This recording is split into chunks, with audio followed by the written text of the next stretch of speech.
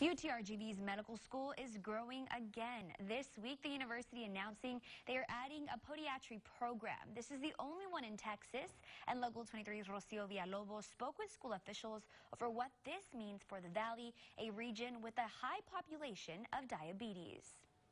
Historically, anyone in Texas that wanted to be a podiatrist had to leave the state to get a degree. UTRGV will soon offer the first school of podiatry in the entire state of Texas.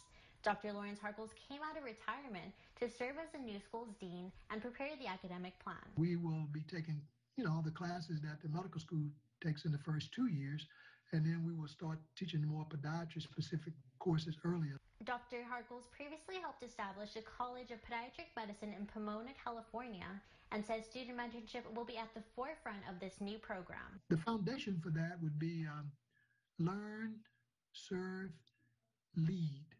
According to the American Diabetes Association, the RGV has a diabetes rate 3 times higher than the national average, which Dr. Harkles says makes the area an ideal spot for the school. They can really stay in the community where they grew up and serve that. The inaugural class will be welcomed in the fall of 2022, and UTRGV is already looking to hire 20 faculty with a passion for teaching as well as research. To have excellence in a student, every faculty member has to be excellent at that, because they have to be able to teach that, whether it's in the basic science, 2 years theory and fact, or whether it's in the clinical years.